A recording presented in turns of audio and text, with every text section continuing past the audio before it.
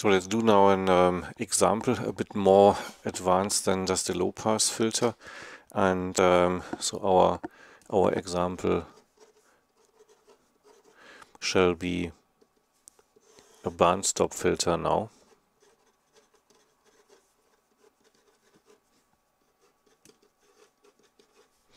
So we will see that this is going to be a bit more trickier in terms of integration and calculation, and the motivation is 50 Hertz removal. So 50 Hertz is just the mains frequency in Europe or in many other parts of the world. Sometimes it's 60 Hertz. So 50 Hertz is the mains interference, which can stray into all different kinds of signals. And again, here we use an ECG with 50 Hertz, and we would like to remove that.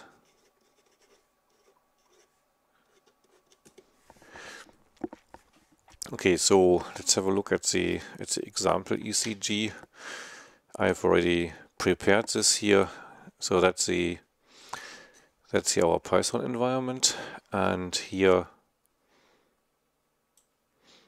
on the left I've got here this program which is just plotting our signal. That's the ECG 2 milliseconds.dat. So that's just our example file to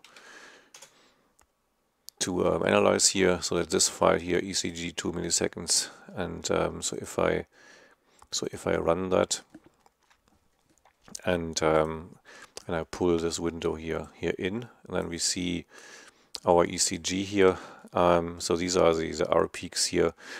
But if we zoom in into that, so if I just have a look here between two heartbeats, so we see here that there is a substantial amount of 50 Hertz in it.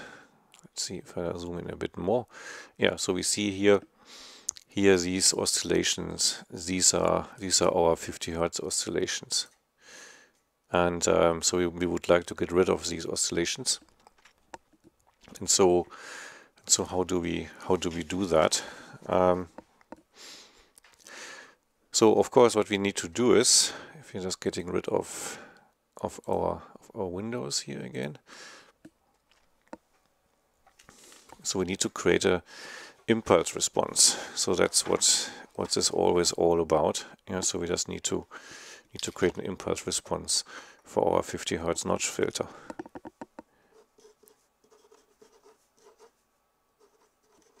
Impulse. So what's the impulse response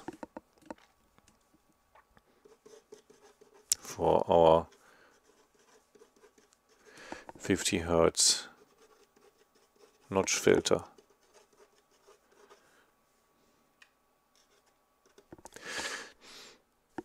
So we do it exactly the same way now I've done before the low pass filter, but now it's just a bit more involved, because our integration becomes a bit more complicated. So we have our frequency response, that's omega here, and that's H2 EJ omega. And so now we have here our frequencies omega 1 and omega 2, where we have our notch here. So that's our notch here, and then this is running up to pi. So remember, we also need to have the mirror to have a real valued response, and so we have this running to minus pi. So that's again here 1 and 1. And so what we need to do is, so we just need to simply do now the inverse Fourier transform on this here, and then we're getting our impulse response. Yeah, so that's our desired frequency response.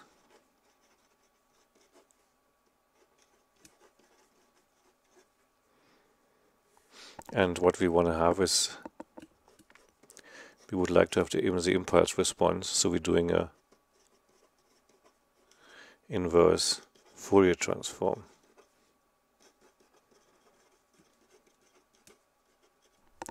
Inverse Fourier transform. So inverse Fourier transform h of n is 1 over 2 pi, and then the integration from minus pi to plus pi from here to here.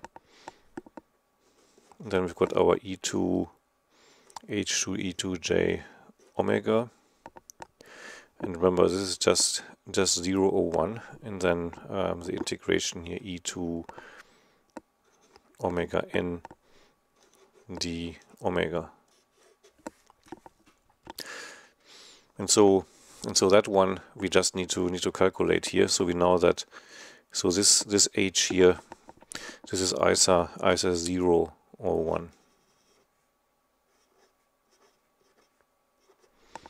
So what we see here, so from here to here it's 1. So that's here, if we just add this here, so that's minus omega 1, and that's minus omega 2. So it's from here to here it's 1.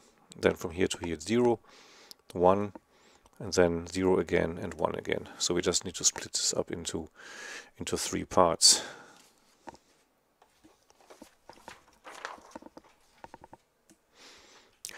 So let's do that.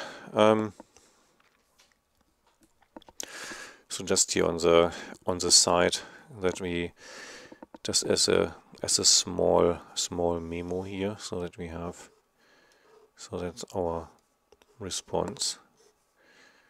So this goes from minus pi to plus pi, so that's h2e j omega, and so that's omega here. So and here that's omega 1, and that's omega 2, and that's here, this was a bit nicer, minus omega 1, and that's here minus omega 2. So we just need to integrate this here.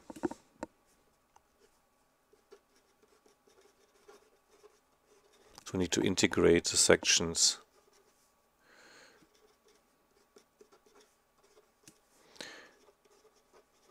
which are 1 for h2 ej omega. Yeah, so when this is 1, and so that's easy to split up, and so we just write h of n, and then 1 divided by 2 pi, and so now, so first integration is from here to here, and so we have minus pi up to minus omega 2, and then e2 j omega n d omega. So that's our first integration. Remember, this is just 1. Then we've got the midpoint here, minus omega 1 to plus omega 1. So minus omega 1 to plus omega 1 e2 j omega n d omega. And then the last bit is from here to here. So that's integration from omega 2 to pi, and then again e2 j omega n d omega. So so now we just need to solve these integrals here, and that's obviously a trivial matter because integrating an exponential is not a big deal, and so again we have here, so now if we're integrating this here, we just need to be careful with the chain rule here. So this jn here will just show up in front of it, and then this integrates here, so integrate so just the boundaries to show the values I need to substitute here, that I write it like that. Let's write this here, E2 J omega n. It's a bit tiny, but hopefully that's visible. So then we do the same here again of Jn, and then E2 J omega n, and then this one goes here from minus omega 1 to plus omega 1, and then the last thing is here, then this here E to J omega n divided by Jn, and then this is running from omega 2 to pi. So we see here we can this Jn here, we can just pull that out of this equation, and then just write it down a bit further expanded. So that one here goes to the 2 pi and then Jn. And so now we need to be careful with our boundaries here. So this runs here up to omega minus omega 2. So we need to substitute this one in here. So E2 J omega 2 n, and be careful with the sign here. So that's a negative here. And then we need to subtract the minus pi of that. So minus, and then E2 minus J pi n. So that's basically now that here, which is spread out here. If I just draw it like that. Okay, so that's sorted, and then the next step here is now we need to take care of this one here. So we have first the upper boundary, so the positive one here. So that's plus, and then E2 J omega 1 n, and then we are subtracting from this here, this one here. So that's E2 J omega 1 n, but a negative one. And then the last bit here. So that's here basically that. Let's draw it like this.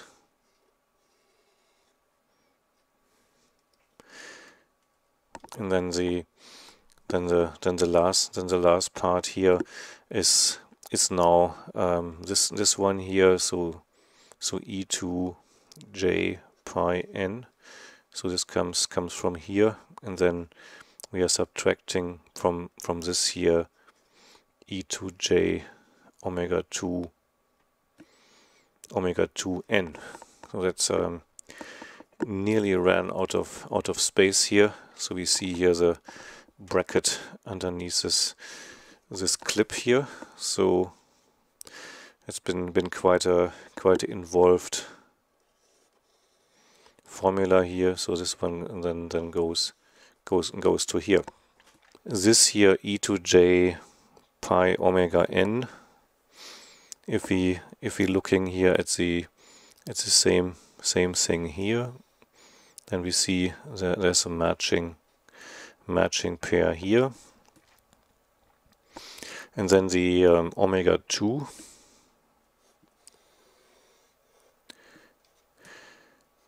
finds a matching element here, and then this one finds a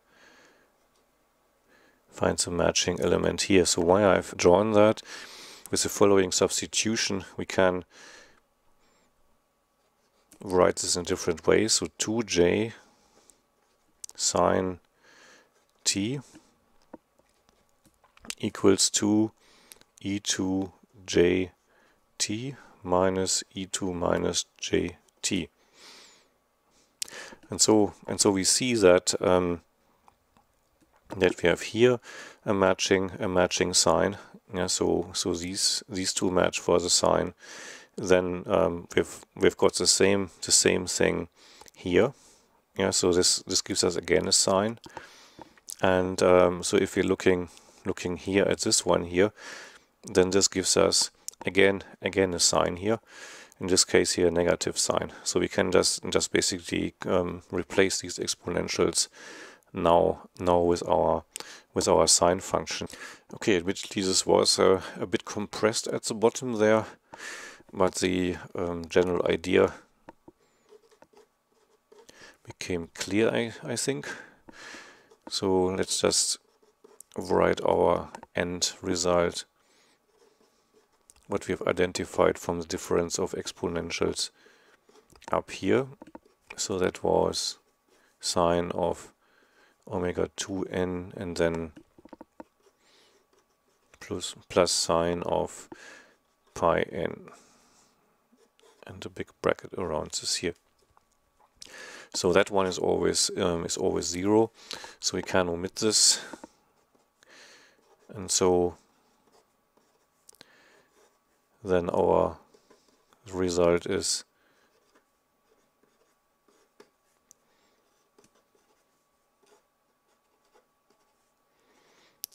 that's a typical result for an analytical solution, which is essentially a low-pass response subtracting a high-pass response, and with that we are getting this result. So the question is now, so what do we do for h of 0, because that gives us obviously division by 0.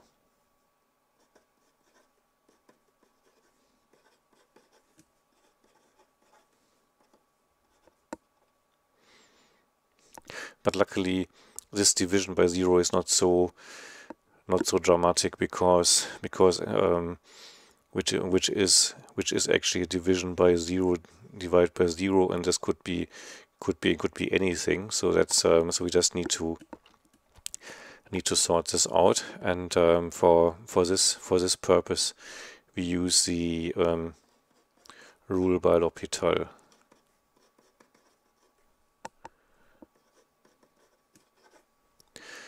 So that's where we're just getting slowly towards 0 here, and by doing this, by looking at the derivative. So we just need to have a look at the derivatives, and with that we are also getting then the result for h of 0. So what are the derivatives? So the derivative of the n, remember this is not 1 over n, but the function n. So g here, g of x is n. So then the derivative is just 1. And so then the sine turns into a cosine. Also not very difficult, and because of the chain rule, we are getting a omega 1 there. So that's our chain rule.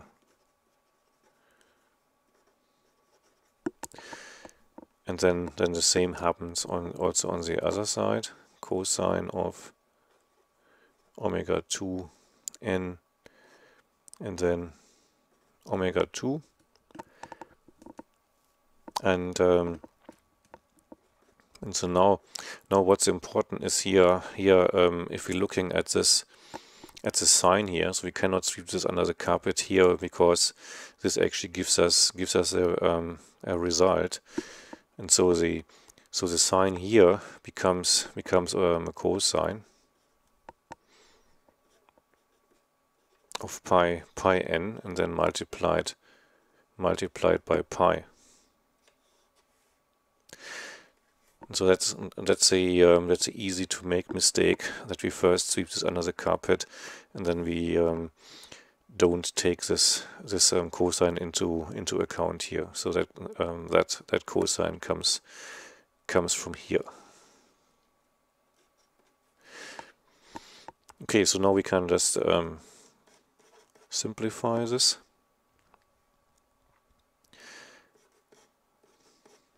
So remember, the n is 0, and the cosine here then just gives us a 1.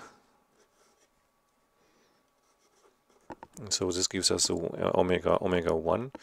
Then here this gives us just omega 2, and then this gives us here a pi. So then if you want to just change this, make this a bit nicer, we can also write this here as 1 minus omega 2 minus omega 1 divided by pi. So what are the cutoff frequencies?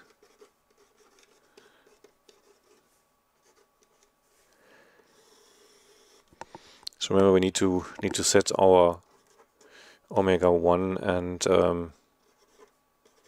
omega 2. Yeah, so we need to define what they are. So if we have something like that here, that was our response, and that was omega 1, and that's omega 2, and this goes up to pi. So this was our frequency response. So omega, and they're just defined as usual. So omega 1 is obviously omega 1 is 2 pi f1, and so that's omega 1, and then f1 is a normalized frequency.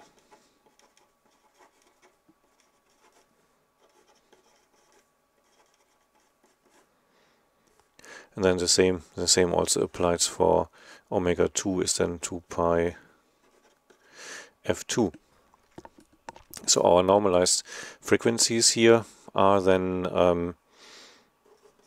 so f1. Let's say this is here in real terms, that we say we start at 45 Hertz, that we would like to remove something, and we need to divide this by our sampling rate, fs.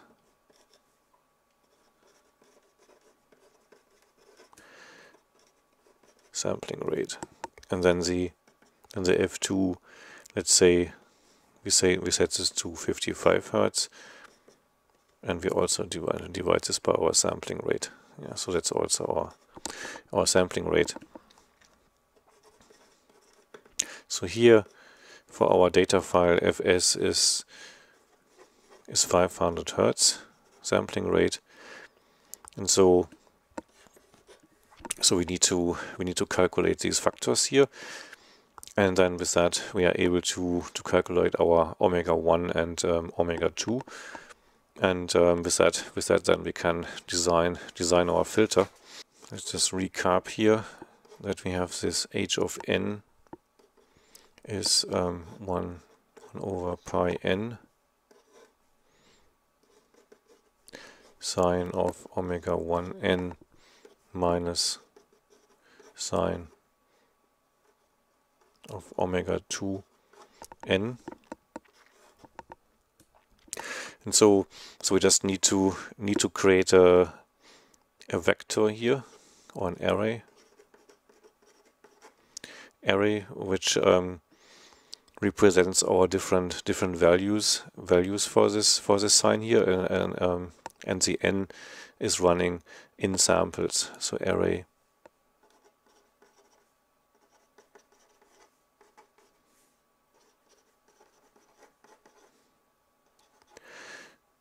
let's say, for example, from minus 200 up to 200. So, and for that purpose, there we can just use the numpy a range command. Numpy a range and generate this. So let's do that here. N equals numpy a range from minus 200 to 200, and remember the endpoints never included, so therefore I just write it like that. Yeah, and so we see here this creates us an array from minus 200 to plus 200. So let's just save it here in our script. And so then the only thing what we need to do is now we need to create our impulse response. Remember, impulse response is that, and so we just need to type that in here. Let me just move this window, make it a bit smaller, that we can see that. And so our h is now here 1 divided by n multiplied by numpy pi, close, and then we have here numpy sine of and now we've got our omega 1. So remember the omega 1 is defined as our start frequency 45 Hertz divided by 500 multiplied by 2 multiplied by pi, and then multiplied by n.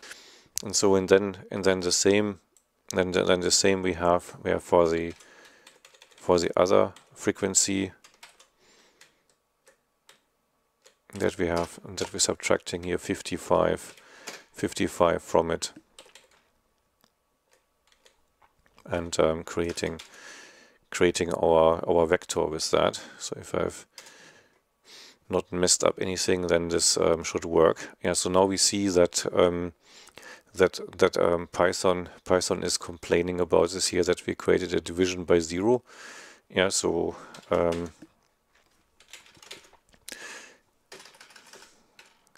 wrong brackets. So therefore, if we're having a look here, then this should be our element where we get the division by 0. Yeah. So that's none. So we need to fix that.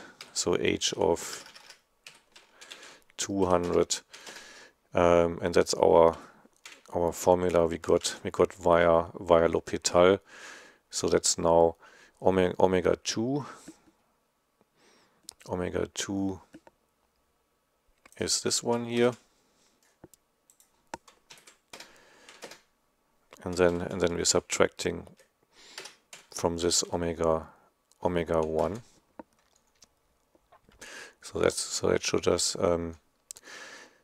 and then we need to divide this here by pi for our case here. Okay, so quite okay. So if we now have a look at the function, yeah, so that looks pretty much like a bandstop function here. So now we would like to filter the ECG with our impulse response.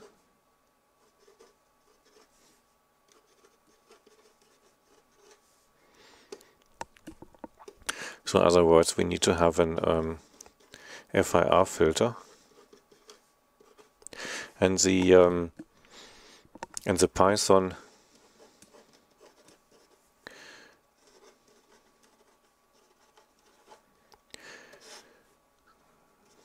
So the Python command for this is called lfilter.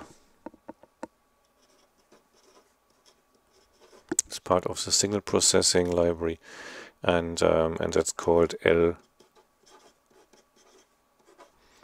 lfilter. and then we write h1 comma y, and so then that's the impulse response.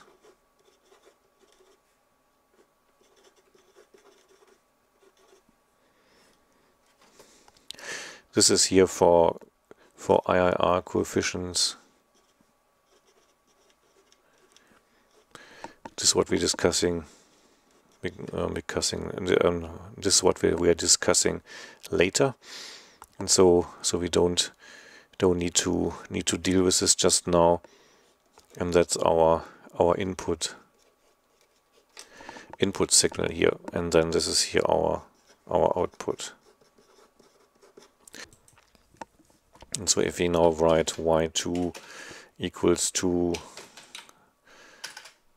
signal dot L filter, and then it's offering already the coefficients here, so h comma 1 comma, and then our signal here was in y. Remember here, that's on this side here, still sitting there, so that hasn't complained or so. And so if we do now pl dot plot y2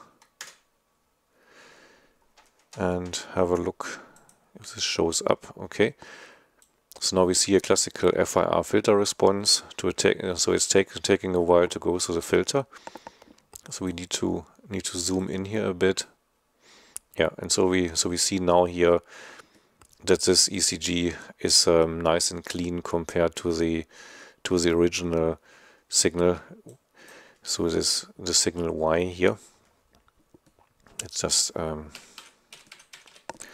create a second figure and plot the original signal.